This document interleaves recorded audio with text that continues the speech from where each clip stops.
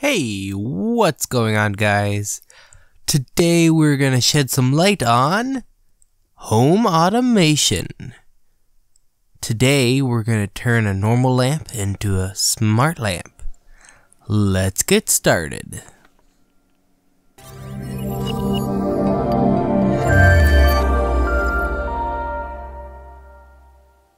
So here is my setup.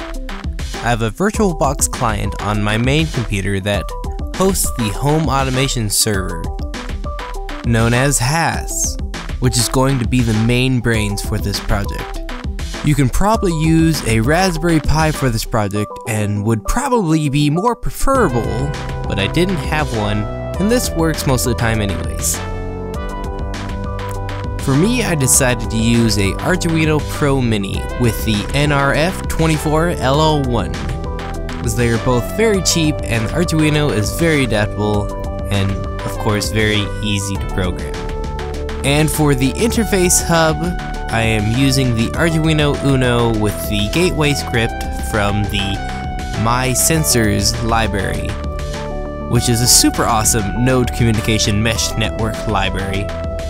Alright, now that that is out of the way, let's start with the first node for my smart house. My first step was to rewire the lamp so the wires from both sockets reached the bottom of the lamp, and I knew I still wanted to control the lamps remotely, so I drilled a hole to run some extra wires for the control buttons. Running the wire turned out to be more challenging than I cared for, so I just wrapped it around like this. I think it adds some character. Next, for the controller/node electronics, I started with the main components. For me, I decided to use a couple solid-state relays, a Pro Mini, some terminal connectors, a NRF24 chip for the wireless communication, and finally, a LED for a poor man's voltage regulator, utilizing the voltage drop across the diode to change the unusable 5 volts to roughly 3.3 volts. I would not recommend using this method for a final product, but it works well enough for me, so I'm going to use it.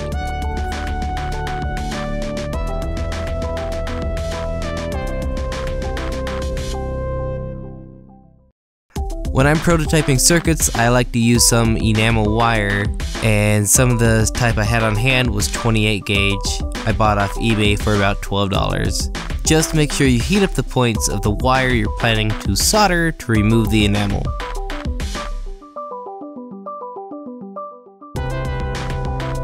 Alternatively, you can scrape off the enamel, but I personally find that more tedious, so I will be sticking to the burn off method.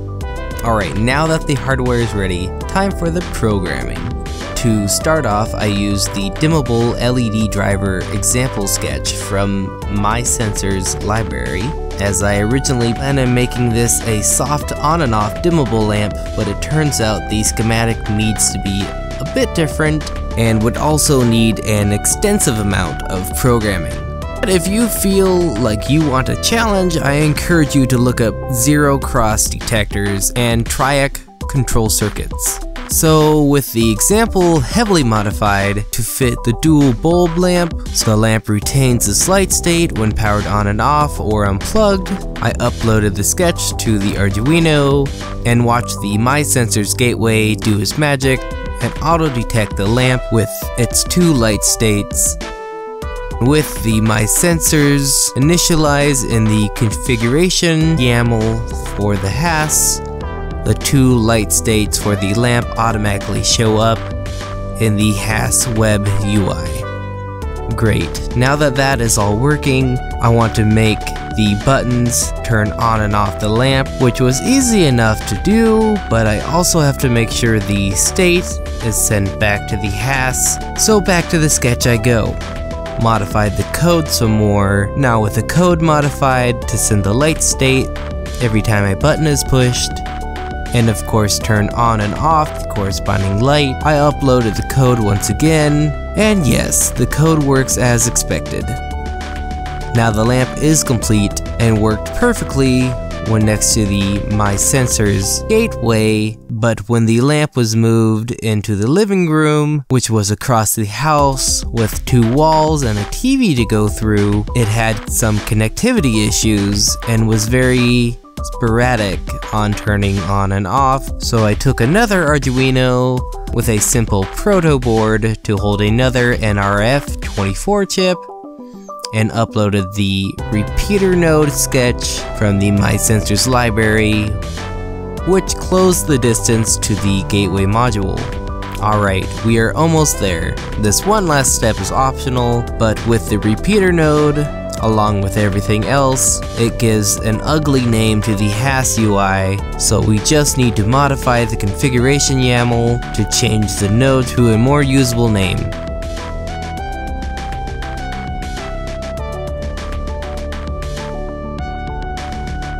Reboot the server.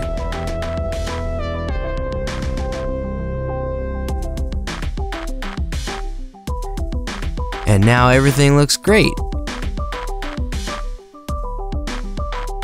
Alright guys, this is the first video in a series of projects I'm doing to automate my house.